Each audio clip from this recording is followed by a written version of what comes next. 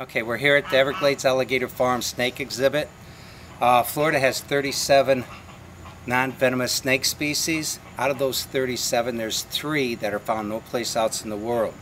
The one I want to show you right now is a Florida indigo snake. It's a very unique snake, and is it a protected snake? No longer can it be sold or kept on the pet trade. It takes a special permit to have these snakes.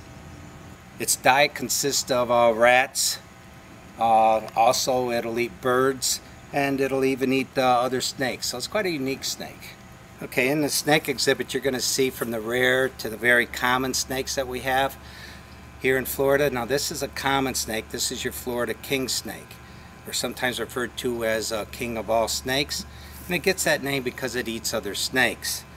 It is quite an opportunist. It will eat other snakes. Actually even eggs.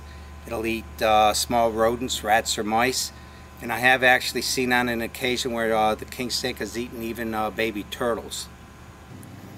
Okay, what I have here is your rat snakes. I have a red rat snake and a yellow rat snake. If you're going to find a snake in your backyards down here in Florida, you're most likely to see one of these. These are the most common non-venomous snakes found down here.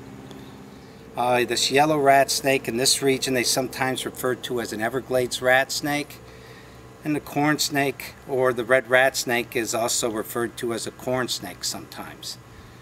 But again, the most common snake that's found here in this area, and they get their name rat snakes because their primary diet consists of small rodents, rats and mice, and you'll find these on the ground but also up in trees. This is an eastern diamondback rattlesnake, largest rattlesnake in the United States.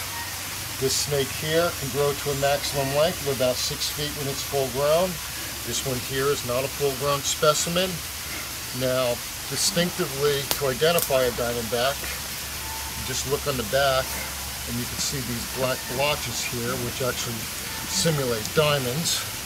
And if you look on the side, you can also see the diamonds going down the side here, which gives them the name diamondback rattlesnake. This rattlesnake also happens to be in shed. That's why his eyes are milky blue. And he has a rattle on the end of the tail. Like all rattlesnakes, they use it for warning off other animals if they happen to be antagonistic to the snake. Carry a large dose of venom. Probably a single snake would be capable of killing about 4 people.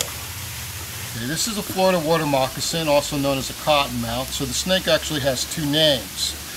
Now, the name cottonmouth given to this snake is used because of its defensive posture.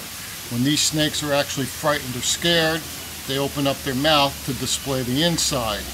The inside of the mouth is white, so they nicknamed the snake cottonmouth. Now, cottonmouths, rattlesnakes are known as pit vipers because these snakes have a heat sensor pit located between the nostril and the eye. They actually detect thermal images of warm-blooded animals, enabling these animals to hunt in complete darkness.